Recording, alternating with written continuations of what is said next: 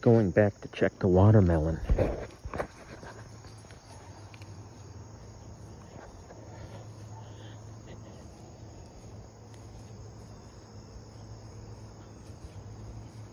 Well, I got two right there, but they're not the ones I'm checking. Soon, though.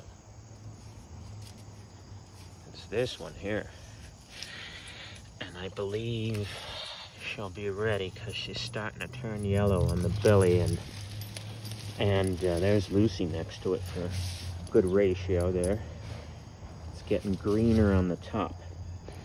So I just may be able to pick it to make sure that it's sweetest on the inside. I think I'll wait another day or two because it is pretty white, but around here there's actually a little yellow coming in.